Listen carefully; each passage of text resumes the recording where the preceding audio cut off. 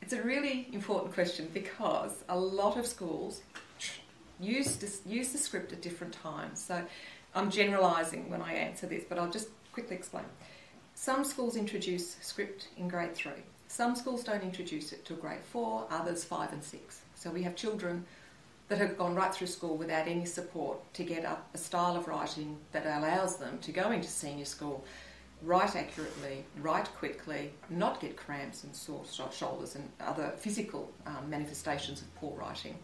If they don't have script writing at a very early age, they cannot achieve their best potential when they get older. So for me, it is one of the most important things that those children should be given.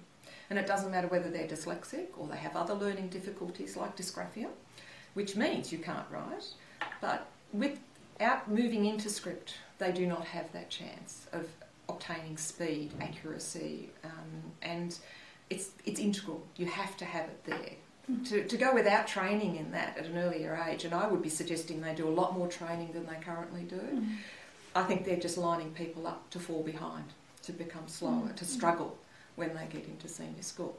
We know that the people we see here that have got visual dyslexia will struggle unless we get them up to speed using script writing, and that's why you've got to have it. I can't imagine a school not having it because it's so important. And it's not just for school things. People fail to realise that your ability to write quickly becomes important at university, when filling out forms, when applying for things, when doing, if you go for a job these days. It's terribly important you can actually write neatly, in script preferably, because they will ask you because they want to sample your handwriting. Now, if you've never been taught handwriting at school, how can you possibly apply for a job where part of the application process is, please write out the information about yourself, tell us what you like.